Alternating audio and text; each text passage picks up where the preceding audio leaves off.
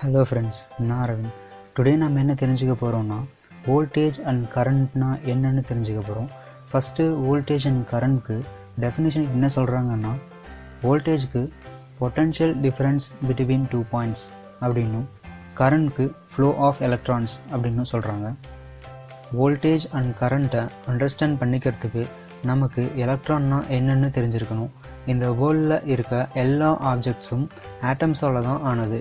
For example, ஒரு copper ஒயரை ஜூமின் பண்ணோன்னா அதில் ஒரு ஆட்டம்ஸ் இருக்கும். ஆட்டம்ஸில் 2 பார்ட்ஸ் இருக்குது. ஒன்று nucleus, 2 electron. நியூக்ளியஸில் proton and neutron இருக்குது. ப்ரோட்டான்ஸ்க்கு always positive charge, நியூட்ரானுக்கு always neutral charge R no charge, எலக்ட்ரானுக்கு always negative charge. இப்போ ஒரு எக்ஸ்டர்னல் ஃபோர்ஸ்னால் ஒரு எலக்ட்ரான் இதில் ஆட் ஆச்சுன்னா இந்த ஆட்டம் நெகட்டிவ்லி சார்ஜ்டு. சிமிலர்லி ஒரு எலக்ட்ரான் எக்ஸ்டர்னல் ஃபோர்ஸ்னால் மூவ் ஆச்சுன்னா இது பாசிட்டிவ்லி சார்ஜ்னு சொல்லுவாங்க. இப்போ உங்களுக்கு எலக்ட்ரான்னா என்னென்னு தெரிஞ்சிருக்கும். சிம்பிளாக வோல்டேஜ் அண்ட் கரண்ட்க்கு எக்ஸாம்பிள் சொல்லணுன்னா, கீ டாய் எல்லோருக்கும் தெரியும். கீயை ரொட்டேட் பண்ணி ரிலீஸ் பண்ணோன்னா டாய் முன்னாடி போகும். இதில் கீயை வோல்டேஜ்னும் டாயை கரண்ட்னும் கன்சிடர் பண்ணிக்கோங்க.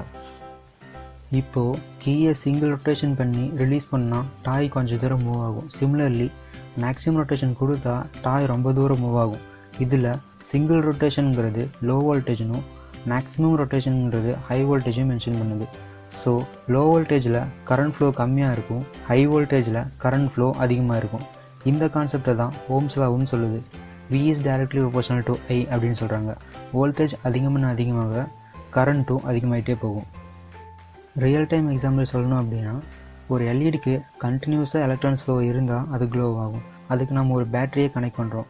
கண்டக்டரில் ஆல்ரெடி நெகட்டிவ் சார்ஜஸ், அதாவது எலக்ட்ரான்ஸ் இருக்கும், ஆனால் அது ஸ்டேபிளாக இருக்கும். இப்போ நம்ம பேட்டரியோட நெகட்டிவ் கனெக்ட் பண்ணுறனால பேட்டரியில் இருக்க எலக்ட்ரான்ஸ் கண்டக்டரில் இருக்க எலக்ட்ரான்ஸை ரிப்பிள் பண்ணுறனால எலக்ட்ரான்ஸ் எல்இடி வழியாக வெளியே வருது.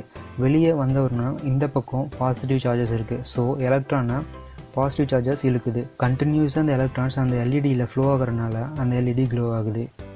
இந்த வீடியோ உங்களுக்கு பிடிச்சிருந்ததுன்னா லைக் பண்ணுங்கள், ஷேர் பண்ணுங்கள், மறக்காமல் சப்ஸ்கிரைப் பண்ணிவிடுங்க. இதை தவிர உங்களுக்கு வேறு ஏதாவது வீடியோ வேணும்னா கமெண்ட்டில் லீவ் பண்ணுங்கள்.